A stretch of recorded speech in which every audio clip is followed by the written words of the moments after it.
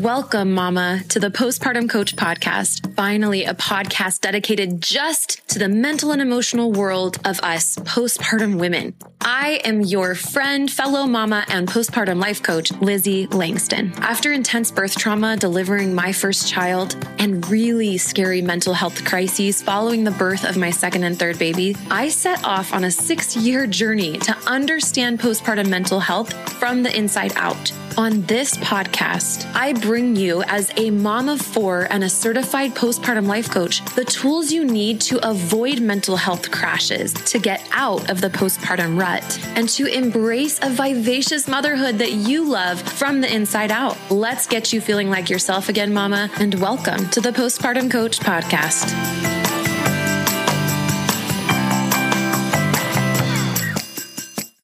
Hi, my loves. It's Lizzie, Elizabeth, mother of 4.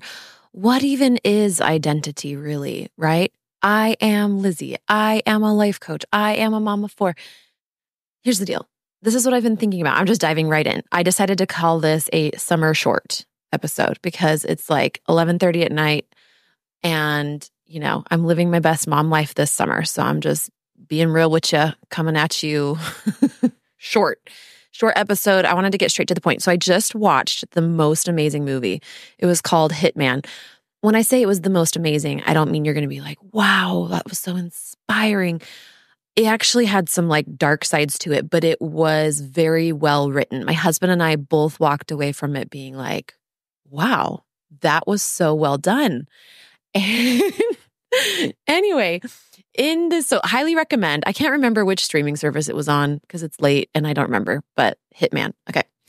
So I was just thinking about it because in the movie, it's kind of cool. They juxtapose. So on the one hand, he's an undercover cop and he is pretending to be a hitman, hence the name of the movie. And then on the other extreme of it, the other side of him in his real life is he's just a college professor and kind of nerdy. And so anyway, it's interesting because as the movie plays out and his hitman self develops, and I'm not going to spoil anything, so I won't say more because it's, go watch it if you haven't. But they parallel that with some of these lessons he's teaching to his students. And he is fascinated as a professor and just as a person by this whole idea and this concept of the self. And if you get into the research, if you want to nerd out, and I'm going to talk about how this relates to you postpartum and how it relates to us postpartum and sort of the trickiness with this. But basically, the self is a construct. It's something that we make up. And in the movie, they do say that research shows, I don't know how true it was because it was in the movie. One of the actors said it in the characters. I'm like, I haven't fact checked this. But I wouldn't be surprised if it was true, which is that it has been shown that adults can totally change personality. So it's not like only when you're a developing teenager can your personality ebb and flow, morph, but the main core tenets of your personality can actually change in a moment, and you can just be different. And so towards the end of the movie, the question they kind of pose, and I don't feel like this is giving anything away, is basically it's who do you want to be? Whatever. So now I'm going to go back to postpartum mental health for a moment because I've lived, and I'm going to be teaching this just from my personal experience and from my spiritual guide, position as a woman who serves postpartum women. Take it if it helps you, leave it if it doesn't. So as I experienced multiple episodes of depression, and then I proceeded to get through them and become a life coach. And then the thing is, through life coaching, I was able to get safer in my body than I've ever been in my life. And in so doing, there have been some paradigm shifts as I look at the earlier parts of my life and my entire life. And I think this is somewhat normal for people, but the thing with postpartum is it kind of like, when you're the new person at school, maybe you just moved in and everyone's like, hi, what's your name? And even if you've never been in that position, just imagine it. I actually was in that position. I moved in to a brand new high school halfway through sophomore year. Not very begrudgingly, might I add. My mom had gotten remarried, so I had to move, and I was really bummed because I had a boyfriend and all things, 16-year-old life, living the best life, all the sports, the things we care about. All right, anyway. But there's this moment when somebody, like a whole group of people doesn't know who you are. And they're like, what's your name? Tell us about yourself. And you can literally be who you want, say what you want, right? Like my name's Elizabeth. I could have gone by Betsy. I could have gone by Beth. I could have gone by Lizzie. And it's so malleable, this identity. Now, here's what happens though. The ego, okay, is the part of us that wants to attach to identity.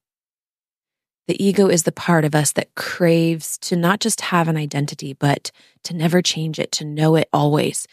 And it's the part of us that feels very comforted when we say the same things over and over again, like, oh yeah, my name's Lizzie, I'm a life coach, and I have this many kids, and I live in this place, and whatever. There is a part of us that finds solace or comfort or a sense of safety in our built identity. But the problem becomes that as we start having babies and we start shifting into our 20s and 30s and 40s, naturally and in a very healthy sense, we start to, it's called individuate. We start to individuate. So while we might have been raised in a family system or in a religion or with a certain perspective on education and higher education or political views, right? You guys know that these are all subject to change, and that actually is okay. And it's actually a good thing. The tricky thing is two things. Number one, actually, I might just share one thing because I don't want to go too broad and too wide on this topic. But here's what I've seen postpartum. Here's what I've experienced postpartum. And if you feel scared or concerned about your mental health, but specifically if you're really freaked out by it, I wanna let you know maybe a piece as to why it's been so scary for you.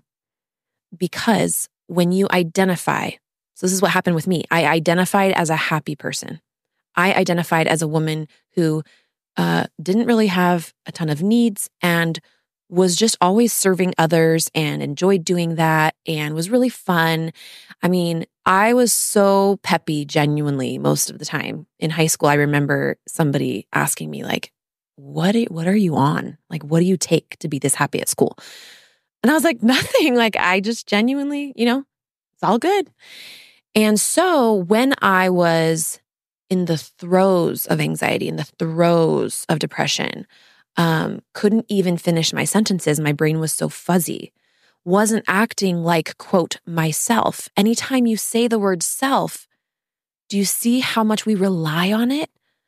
It is our anchor. We're like, but I'm not acting like myself. And I mean, if I could create a slogan in one phrase that sums up all of the women I've talked to, their main desire over the last, over 120 women on consultations and multiple life coaching clients, it is, I want to feel like myself again.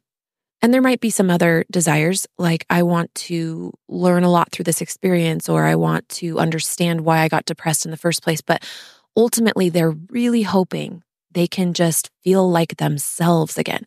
But who are you? The self that you were feeling like before you got into this weird, funky postpartum-ish? Was she really you? Now, I know these questions can be a little disturbing and alarming and kind of like shake you up a little bit. And yet here is the one piece of wisdom. I want to just leave it with you. Take it for what you will. Try it on. Play with it in your life. In my experience, which again, I've lived 3 depressive episodes, and I'm talking like dark depression, specifically my very first time, because I really didn't know what was going on. And it was just beyond scary to not even have words, right? By the second and third time, even though it was not pleasant, I didn't fight it so hard. And I kind of knew more or less my coping go-tos and whatever. And especially with the third episode, it was post-life coaching. And so I was able to really use a lot of those tools. But as I look back and at the timing of these 3 episodes of depression and also who I thought I was, I can see how my body was unveiling to me who I really am. And this is just my personal experience, okay? And that doesn't mean you shouldn't get medical support or try to make yourself comfortable or treat your symptoms, okay? But at the end of the day, my personal belief is that depression and anxiety are deeply sacred parting of the veil. If you work with them, that doesn't mean you can't get support. It doesn't mean you should feel bad for seeking support, okay? And medical help and intervention. I highly recommend that you do have those conversations. But and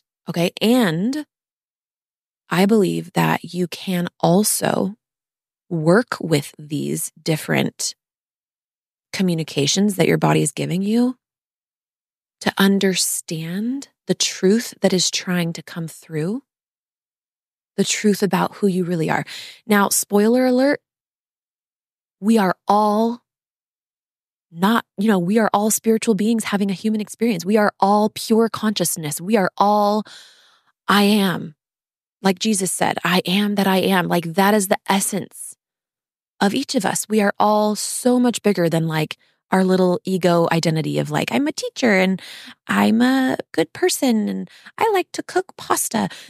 Like we are none of those. All of it's an illusion. So if all of it's an illusion and you're scared shitless about the way your mind seems to be fucked right now.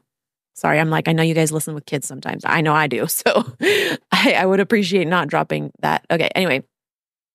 So if our identities are possibly, I'm not saying you have to believe yours is an illusion, but if our identities are an illusion anyway, because we are, and if we're like so attached to them, then postpartum, wherever you find yourself on the spectrum of mental health, and please do get support. Please do seek out professional help. Please do. And also keep in mind that it's possible that there could be new ways of seeing who you are and what you were born on this earth to do that can only be seen by you through the hugely paradigm shifting experiences of this inner turmoil, this inner challenge, this inner mind confusionery of postpartum anxiety and postpartum depressiveness. So that is my short and sweet little episode for you today. You know, you can get all the free resources on my website, LizzieLangston.com. They're also in the show notes, which is just the links that go with this episode. You guys, if you haven't left me a review ever, I would so appreciate it. But honestly, I just you guys reviewing would be helpful because I have not been marketing myself because I am deep in presence with my babies and honestly myself. And I'm not going to share behind the scenes because it's all honestly private and to keep myself feeling safe. But I've been present for some really good reasons this summer, like deeply present, more than I typically would be. Even if it was summer with my kids home, there's been other things that I've needed to be present with, and I'm really glad that I have. But what that means is that I'm asking for you guys to help me when it comes to putting the word out there. If this has been helpful to you, if you've ever benefited from my Instagram or one of my emails, like please maybe just share my name, share my podcast with a friend, maybe send them the link to my free mini course or one of my free resources. And again, I don't, really care if they end up hiring me. I mean, cool. Yeah, but I know I'm not for everyone. But what I do love the idea of, and I know is good in the world all the time, it's always a fit, is helping women postpartum get more free support and resources because heaven knows they need them. Okay. I hope this was helpful to you. I will see you right here next week on the Postpartum Coach podcast. Happy 4th of July yesterday for those in America celebrating Independence Day. I love you guys. 444. Hey, Lizzie here. I've helped dozens of postpartum moms just like you to manage their postpartum anxiety and deconstruct their postpartum depression. It's really easy for me. So if you're ready to feel better, I know the way. Let's chat on the phone. Set up a time by going to LizzieLangston.com/consult. It's pretty simple, and I will be calling you soon.